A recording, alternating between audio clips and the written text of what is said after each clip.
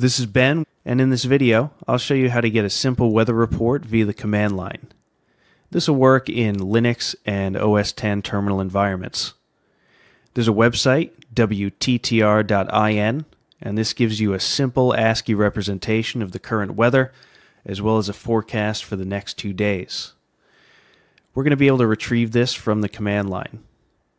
If you navigate to the GitHub page, there's details about how to use this via the terminal and all the different command line flags that can be passed to it.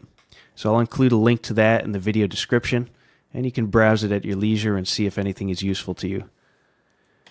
I'll navigate over to the terminal, and I'm going to type curl wttr.in.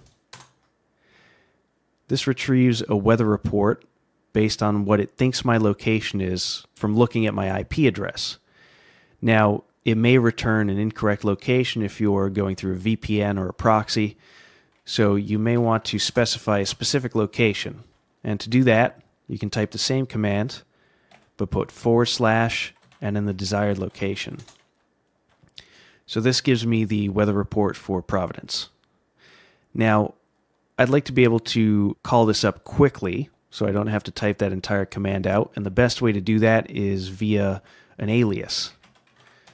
So to create an alias, I'll type sudo vim bashrc,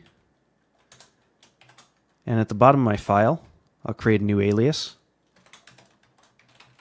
I'll say get the weather, and we'll make it WTR.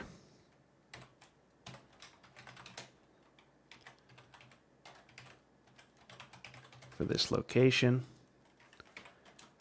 and I'll go ahead and save that. Now once you edit your bashrc file, you do have to reload it, and you do that by typing source bashrc, and now if we check to see if that alias is there by typing alias, we will see it at the bottom of the list here. So now via the command line to retrieve the weather, all I have to type is WTR, and that will give me the weather report for today and the next 2 days. Now if you're curious about other command line flags that you can pass this, you can either look at the GitHub page, or you can type curl, the website, and then help. And this will return a list of flags that can be passed to the command. Another cool flag that can be passed is moon, and this will show you the current phase of the moon. Thanks for watching. Don't forget to like and subscribe, and if you have any suggestions for what you'd like to see next, leave a comment down below.